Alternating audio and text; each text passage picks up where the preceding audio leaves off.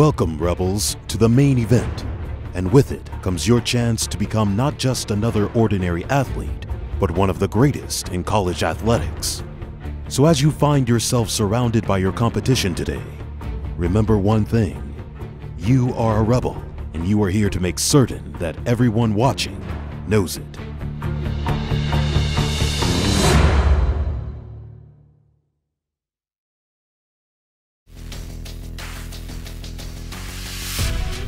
Indoor NCAA championships, we had 4 of our athletes go, 2 young men, 2 young women.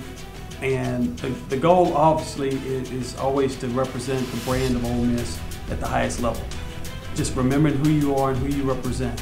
And we always understand that we represent the red and blue of Ole Miss and the great state of Mississippi. And we have that chip on our shoulder that we want to be the best. And regardless what the rankings say, regardless what some analysts or people feel like we can finish, we always believe that we defined our ceiling and not no one else. With Championship Saturday upon them, the first Ole Miss competitor of the day was senior Fabia McDonald, participating in the pentathlon. NCAA's, the tension in the room, the energy, it's a whole different atmosphere compared to in season or postseason. I mean, you have the best of the best in one room. Who wouldn't want to be there?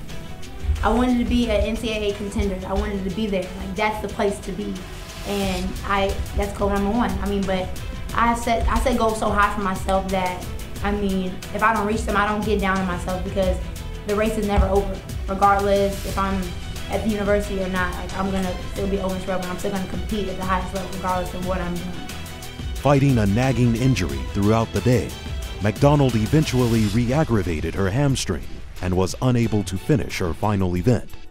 But she is hardly disappointed in her performance at indoors, especially knowing that the outdoor season is still in front of her. I believe that me being able to get to the outdoor season made the indoor season successful, because I could easily, went downhill and stayed there. For Philip Young, competing in the NCAA championships was nothing new to him.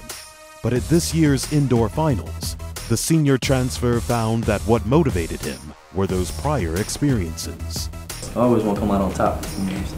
I like all eyes on me. And when you get on the podium, like I said, it wasn't my first time there. I always want to be on the top of the podium. Because when you're down on the bottom of the podium, you see all the cameras facing the number 1. That's why I needed to be. So, I have very high expectations for myself, but I don't see meeting them as a problem. It was motivation. It felt real good. I was like, all right, there is more. Now let's get it up out of here. You ain't got no more time to waste. This is the last indoor media college career. Qualifying for the finals, Young eventually posted a personal indoor best at the triple jump. But just like any true competitor, he is looking to push himself even further. I was pleased by the jump. It definitely felt good. I just wanted to go further still. I just felt like I still had something in me to just push and get more. And yeah, I got some big expectations for outdoor, and I got a lot of jumps that went unnoticed because of scratches and inconsistency that we're going to take advantage of, and we will be very successful this season. Perhaps the most hopeful for gold was sophomore runner Jalen Miller. Although he posted the fastest 60-meter preliminary time, Miller still felt as though there was a chip on his shoulder, and he had more to prove. Coming in, I just wanted to just show everyone that I deserve to be here. I wasn't a high-class recruit. I was running the average times out of Mississippi, so really didn't get that many looks from the big schools, and Ole Miss gave me the chance to just come in and show what I had. Right next to him in lane 4, the Ole Miss sophomore Jalen Miller. He's confident about this race because he ran a 6:55 in January. This man is a great young talent in just his 2nd year of track and field. 2nd. He won the SEC championships. He's a very good starter, is Miller. His race is very complete. Miller out well, but so is Teeters. Now Teeters is picking it up. It is John Teeters, but look down on lane 2. It looks like it might have been Ronnie Baker of TCU coming up very, very late. It is Baker, 6.52. Nobody, including us, saw him coming, but that's why they run the final. Although his 6:56 time was not good enough for gold on this day, Miller is confident that his consistency will eventually propel him to the top of the podium. Well, when I seen the time, I seen 6:56, so I knew I stayed consistent with my race model. But yeah, I know season's gonna be one of the best I've had in since I started running track. I think this is gonna be the year.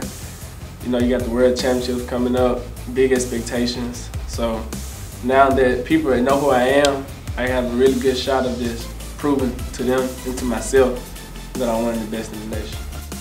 The final Ole Miss contestant on Championship Saturday was freshman Brooke Feldmeyer. Running in the 800-meter prelims, Feldmeyer broke her own school record in order to make the finals cutoff. I think it was really special. I was not expecting that. Like, if you would have told me that I was going to go to nationals in the 800 meters, I would have thought you were crazy. So it was just really exciting and really special. Especially because it was a brand new event. I've never even done indoor track before.